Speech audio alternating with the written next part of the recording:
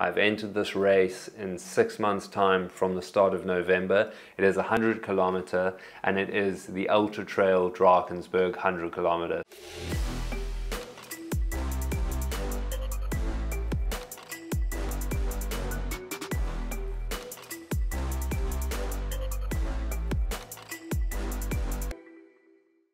Hey, what's up guys? So it has been a while. I went on a really rad run yesterday with a group of guys that are planning to do 13 peaks.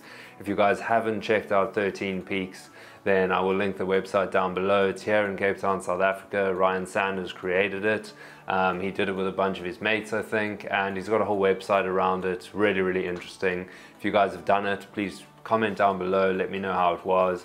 You get the basic principles of it, and you can obviously read on the website. There are 13 peaks around Cape Town here. You tag each peak, and you obviously have a GPX file, but the route varies, so there's no set sort of race route that everyone does. You just got to try and do it in whatever time limit you've kind of set yourself. So the one badge you get or finisher's medal or whatever is a 24-hour one, then there's a multi-day one, and then I think there's a 48-hour one. So these guys are all planning on doing it in 24 hours. They asked me on a WhatsApp group if I wanted to join them. I met two of them actually at the 65K Ultra Trail last year. And yeah, that's where it comes down to that. They're doing it next month. And now, as you guys have seen in the channel, I obviously had the foot injury, so I was out of training. I did that rehab, the Road to Recovery series, which I've kind of carried on with, but I don't think I've done more than about 1,500 meters of elevation this year so far. So because of Corona, we obviously had lockdown worldwide, but here in Cape Town, I spent most of the time doing gym workouts downstairs or stuff in my driveway, and I just haven't really gotten back into it. Now, when I set goals for myself, I try and make sure that the one thing they are is realistic. So I kind of got sucked into perhaps looking at this and being like, wow, well, maybe I can do it. Maybe it's like it's 6,000 meters of elevation, it's 108 or 110 Ks or something like that. I somehow thought, and I even said to the guys, I was like 80-20 kind of thinking about doing it, but I somehow thought I could actually do it. And thankfully I decided to join them for the recce yesterday and do this run. And I'll show you guys, let me just pull it up here and I'll see. If you haven't got me on Strava, just the link is in the description, add me on Strava, and then I can see your guys' runs and all that stuff, and you can see mine, vice versa, so it is pretty cool. Here you are, the most recent trail run from Sunday is the one I did with this group. It's 29 Ks, 2,000 meters of elevation, and it was a couple of the peaks in the challenge, and it was absolutely brutal, like full-on pain cave. Just didn't know how I'd finish, wasn't sure if I would actually get off the mountain on my own two legs at some point, but thankfully managed to get down to Silvermine, and my wife picked me up from there.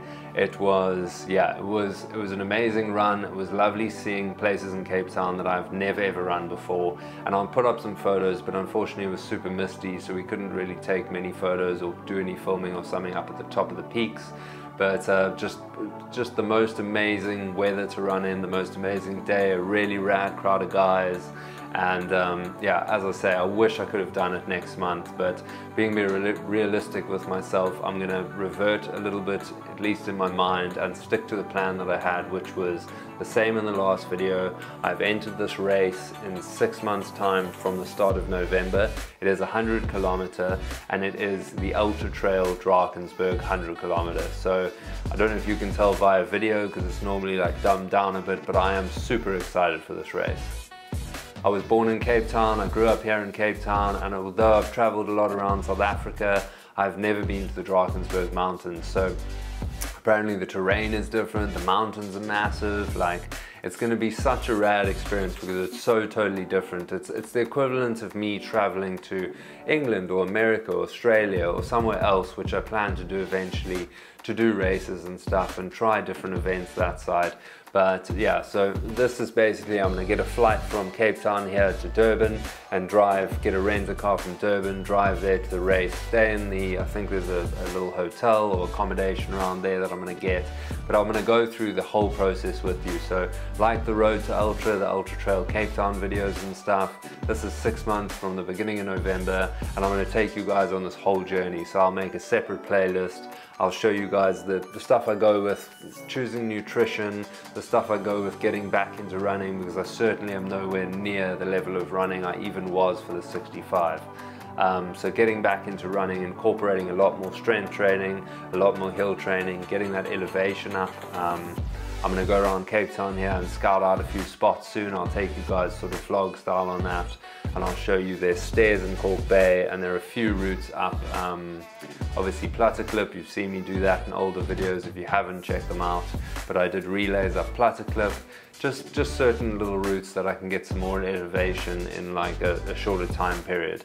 So that's my plan, that's what I'm thinking. I'm really excited for this race. It's going to be awesome. This is the first time, I was even saying to the guys yesterday, I've run in the night, I've run really early mornings, like 3:30, 4 o'clock in the morning starts with a headlamp and stuff in winter, so I kind of have a few hours under my belt of night running, but it is daunting. Firstly, totally different to what I've ever done. It's going to be different terrain, a different crowd of people up there.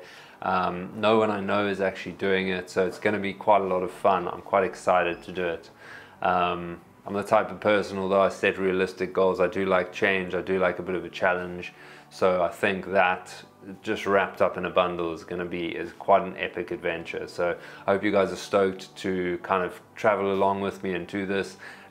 Please subscribe down below. It really helps the channel. It helps obviously me see who's interested in the stuff. I appreciate all the comments, especially comments recently on gear and stuff like that. I will be going over gear that I accumulate over the next 6 months for the race, the type of shoes, whether I'm going to change shoes halfway, what I'm going to leave in the bag halfway, all that sort of stuff I'm going to go through. So I'm super excited about that. I do try make this channel a little bit not focused on sort of gear, although my gear review videos do the best, so I will be doing more of those. I just think as long as you've got a pair of running shoes and you can get out there and do runs wherever you live locally, it's such an awesome sport because you can actually do that. You don't need to, like when I was doing the 70.3 Ironman, you don't need a bike and shoes and a wetsuit and all sorts of gear and all that sort of stuff. It's not really about the gear, and I think a lot of people get wrapped up in getting the best gear or how the gear is going to help them perform in the event. And while it certainly does to a certain aspect, I think with me, I'm doing these races for fun, and I don't want to focus on the gear all the time and kind of lose that sense of adventure and excitement around actually being able to physically go and do them. I think that's a blessing in itself, and yeah, I think that's pretty much how I want my channel to be for now. So yeah, I hope you guys enjoy the video, and I hope you guys subscribe so you can kind of carry on seeing the rest of the stuff that's coming up. I just wanted to log on, I haven't been on in a while, and this year, I'm sure for everyone, has been absolutely crazy.